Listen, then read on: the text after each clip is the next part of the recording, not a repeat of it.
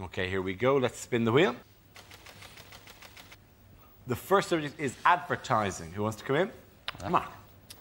I just think aggressive advertising has gone too far. It actually has the opposite effect for me. I saw a trailer for a film, Them. It was called Them. So I know it's a silly name. What do you mean, them? That's just anyone apart from me, for a start. Right? You'll narrow it down a bit. But it said on this trailer, you'll never feel safe in your home again. I think, OK, I won't go and see that then, thank you.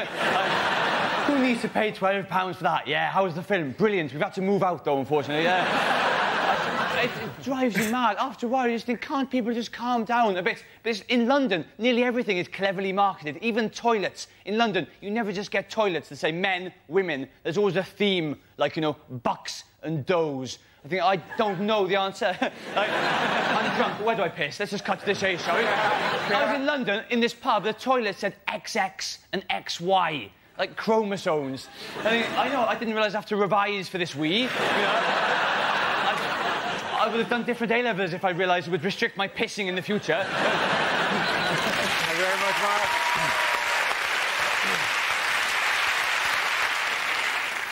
Mark. OK, let's spin the wheel again. The subject is charity. Who wants to come in on that? Russell. It's, cheer if anyone's ever given clothes to Oxfam. Fair enough. You whooped then. Woo, do we win a prize? No.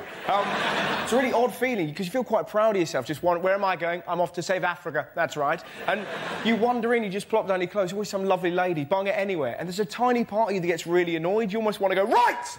Well, we'll do that again, shall we? And this time you're going to act like you give a shit. It sounds bad, but there's a tiny part of you that wants to go, Sire, he brings goods! The chosen one has arrived!